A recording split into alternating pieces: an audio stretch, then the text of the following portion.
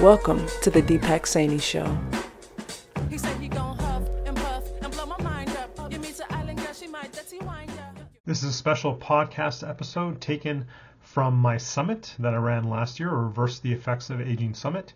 Do enjoy. Welcome back to the Reverse the Effects of Aging Summit. I am your host, Deepak Saini. I believe that a big part of healthy aging and reversing the effects of aging is knowing about cutting-edge technologies and healing modalities. I'd like to introduce you to my guest today, Dr. Jeffrey Gross, aka the Stem Cell Whisperer. A polymath and great medical mind, by the time he had finished medical school, he was published multiple times in medical journals and had won prestigious research awards. Dr. Gross has always pursued a path to help patients avoid surgery.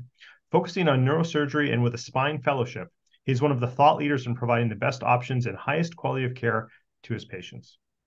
There is no surprise that a number of years ago, out of frustration for patients wanting more options, he went back to his roots of basic science and retrained in regenerative and stem cell medicine. He studied the best practices from around the globe and is one of the few cutting-edge scientists and doctors to offer alternatives to cortisone injections or surgeries. Jeffrey, thank you for joining us for Reverse the Effects of Aging Summit. Thank you so much for having me. It is absolutely my pleasure to be here. I'm so happy to have you, and we've had many conversations before, and we've recorded a podcast episode. It won't be out by the time people see this interview, but there's a lot of great nuggets in that podcast episode as well. Let's start with what got you into, I guess one, just pursuing, to become a doctor first off, and then what got you to sort of, regenerative medicine and stem cells. Well, I suppose I'm always the science nerd. So you're either going into sort of the hard sciences, the math and physics and engineering, or you're going into the biosciences, generally speaking. And I was just drawn to biology, diversity, chasing animals as a kid around the house, and outside and catching frogs and things. I just was so interested in all that, biology was and all the cycles that go with that. So it was a foregone conclusion that I was going to be a doctor and pursued that throughout my schooling. Okay. And then what got you to kind of then the focus on, you started with, neurosurgery, focusing on the spine, and then, I guess we kind of briefly touched on the bio, but then what was really that transition point to get into doing stem cells and regenerative medicine? Well, listen, I mean, I'm in my 25th year of practice, and as a spine specialist, I watched and listened to my patients and learned from them. And, there was a large gap between sort of the lesser treatments like therapy and injections, and then the more open invasive treatments like surgery. And that gap became more and more apparent because we're catching problems earlier with MRIs and diagnostic injections. But that doesn't mean everyone's ready for surgery. Surgery is usually the last option unless there's some kind of emergency. So, and patients would come and ask me, hey, how about stem cells? And how about lasers? And how about this and that? And after listening to enough patients, I was also frustrated with them. And instead of going back to the spine conferences every year and the neurosurgery conferences every year, where things really don't change much, I said, I'm going to go and educate myself in stem cell medicine and regenerative medicine, and I'm going to have better answers for my patient. And not only now do I have better answers, I have more tools for them that most of my colleagues haven't yet embraced. Okay. Yeah. And you're, leading at the forefront of that for sure. So we're about, this is the Reverse the Effects of Aging Summit. So, how can regenerative medicine, help us reverse the age reversal at the cellular level? So, as you study one aspect of regenerative medicine, as I jumped into it really to address spine problems, it became apparent that regenerative medicine is almost synonymous with anti-aging through a process of reducing and reversing inflammatory pathways in the body. And although it sounds rather simplistic, inflammation really is this accumulation of degeneration of the cell and degeneration of the tissues and degeneration of the body, measured as something we call aging. So anything we can do through mindfulness, diet, sleep, exercise, fasting, hormesis, or even regenerative approaches to those things, like through the stem cell field, slows down and reverses inflammation and thereby reverses the age process. You speak a little more specifically. So, I heard a lot of lifestyle factors in there in your answer, but, you're known as the stem cell whisperer. So, can you talk to maybe what that looks like, or maybe how that's maybe not your first thing? I think lifestyle should be the first thing, but if at that next level, either stem cells or, exosomes for that matter.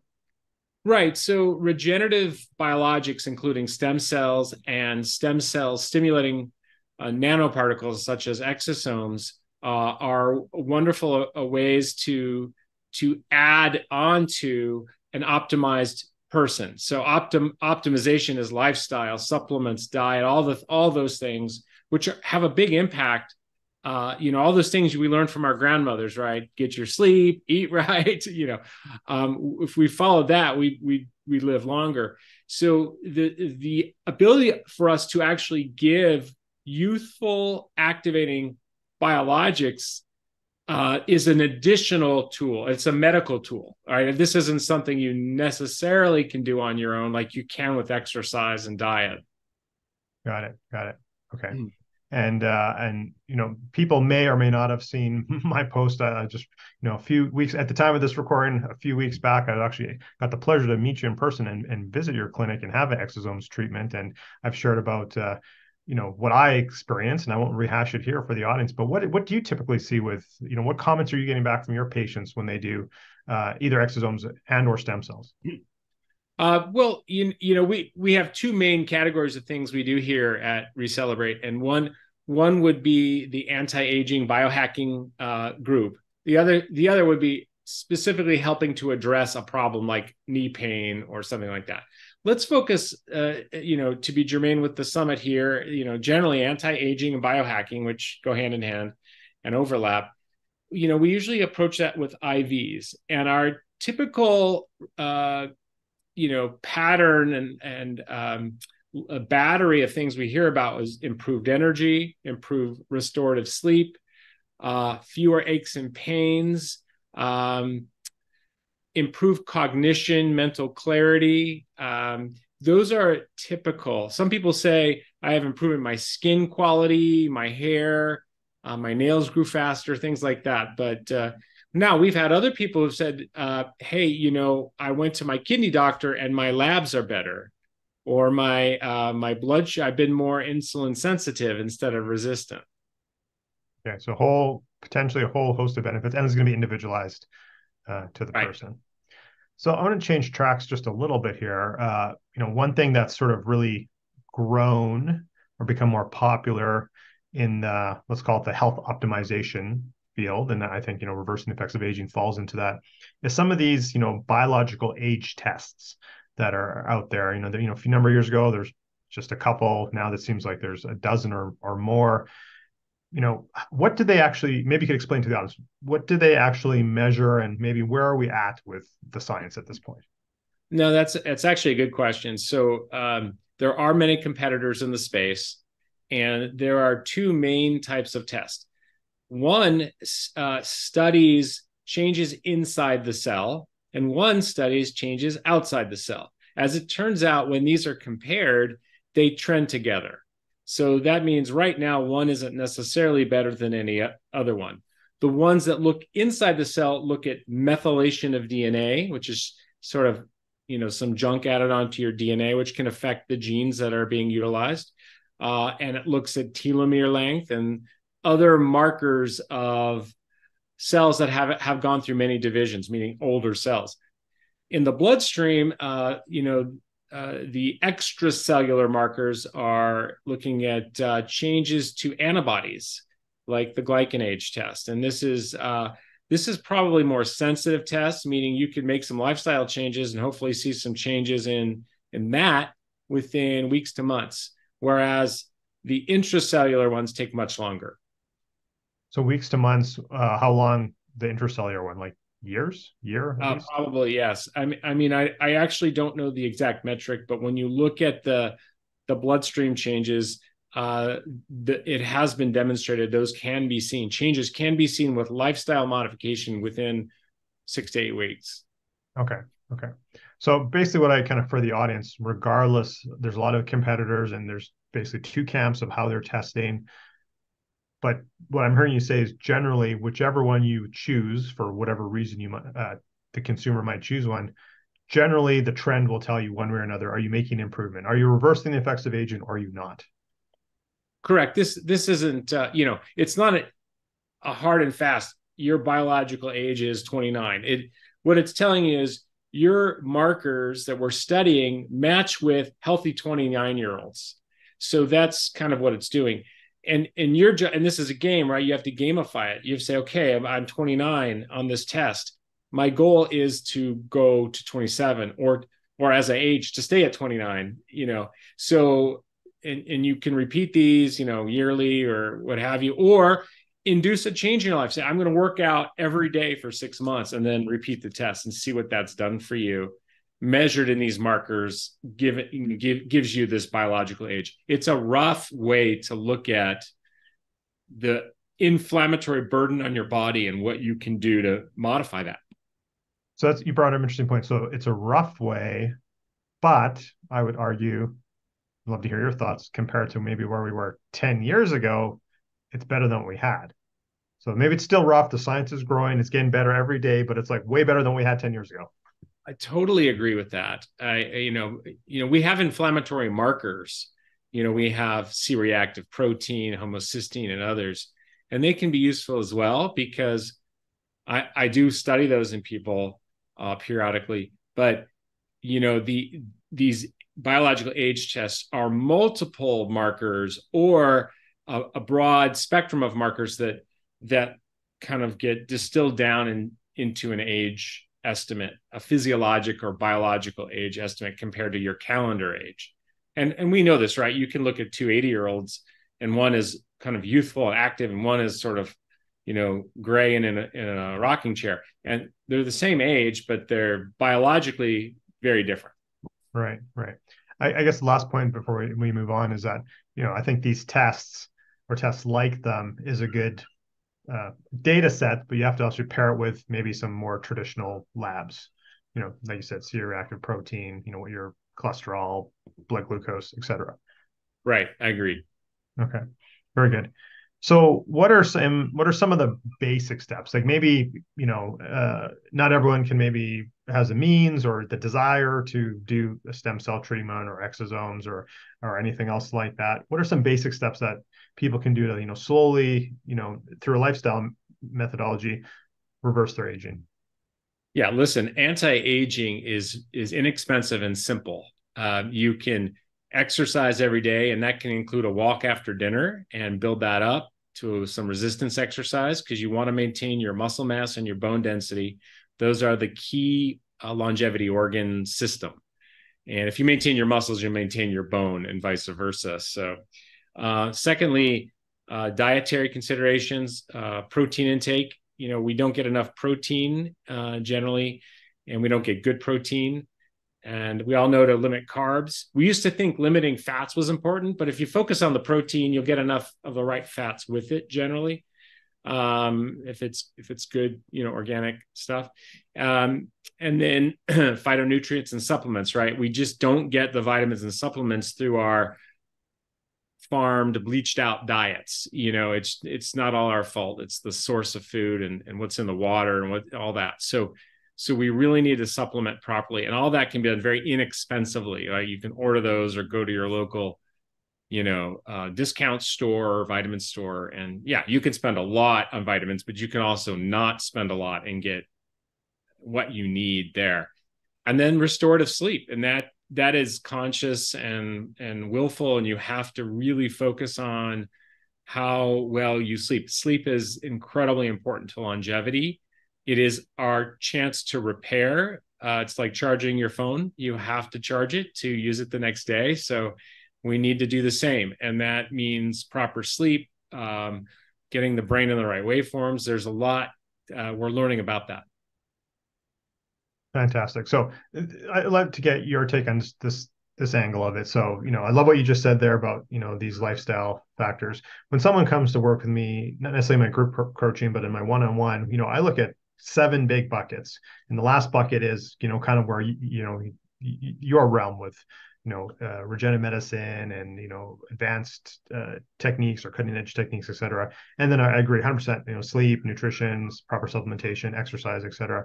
What about, I think it's also important, like, the mindset and having gratitude and, quieting the mind, maybe meditation, maybe breath work, some of these other things. What's your thoughts on those as part of the whole package? Yeah, and you're right there. And this is probably like a second level we're talking about here. And, this takes me full circle to my neuroscience training, back to it, because what we're talking about here is tapping into the healing benefits and restorative benefits of certain neurotransmitters, oxytocin and dopamine, and how to properly get the balances and the waves and the rhythms of these things.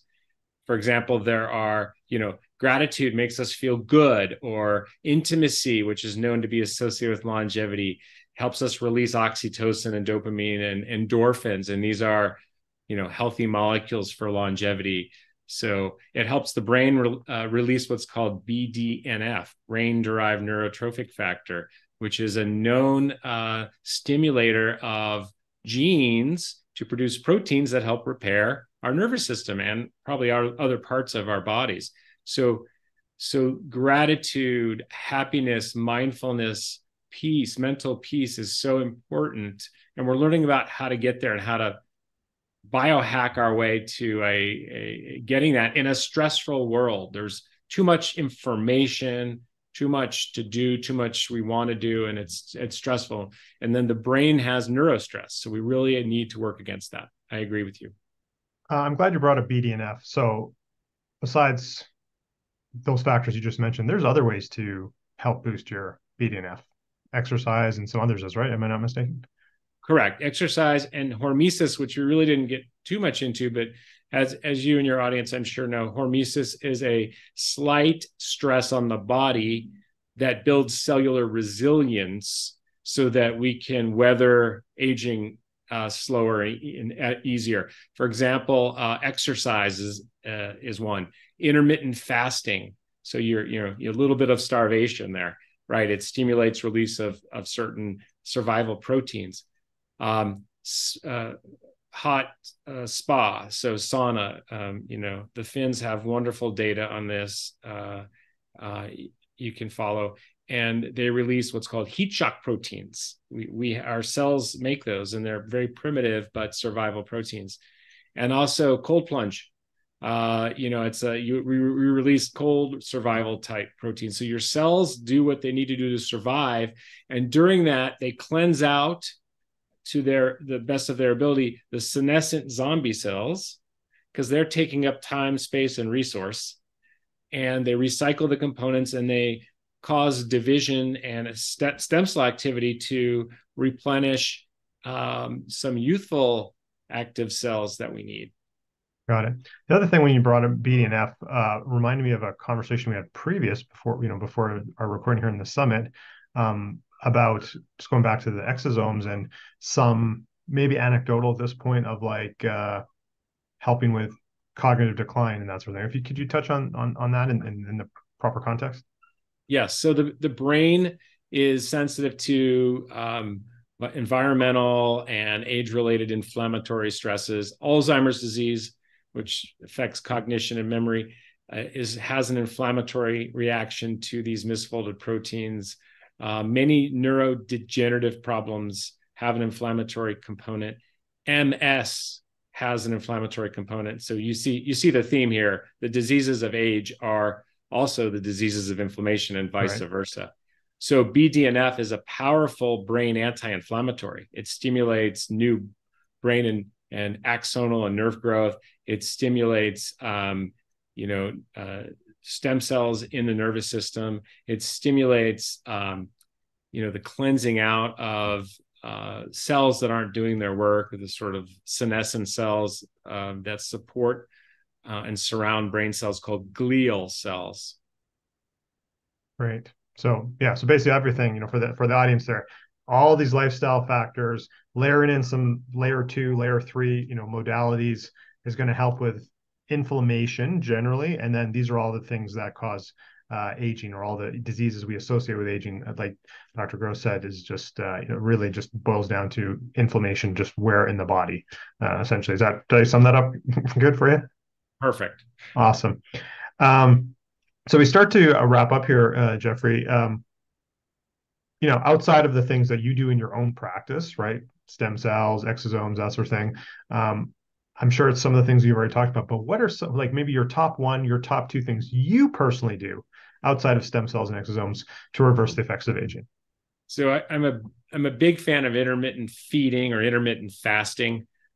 I don't like to call it intermittent fasting, even though we all speak that language, because I'm really not fasting. I'm taking advantage of circadian rhythms and metabolism, and it's very easy, thing to get started on in your biohacking or anti-aging journey is you simply don't eat when it's dark.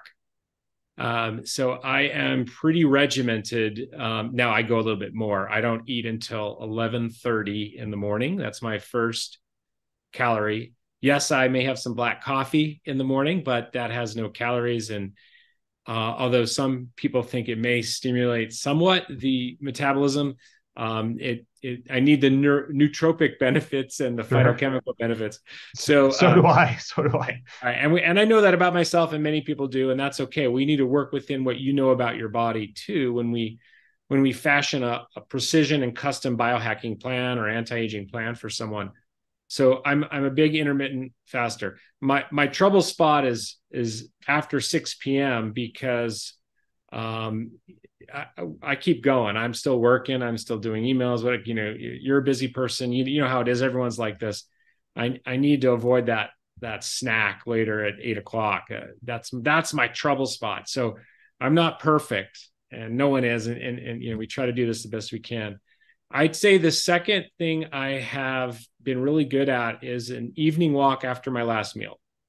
So I think that is big. Although that by itself is not enough exercise for someone of my age, it does help get your metabolism flipped into the dark phase, the night phase, the hibernation, the human hibernation at night, and the restorative reparative phase at night. And I pair that with melatonin, not because I have trouble sleeping, but because melatonin does help stimulate cellular repair during the circadian rhythm of the dark phase. So DNA repair, mitochondrial support. And if I sleep, I want to repair everything. So you brought up something interesting. I know I said that was going to be the last question, but now you made me think of something else.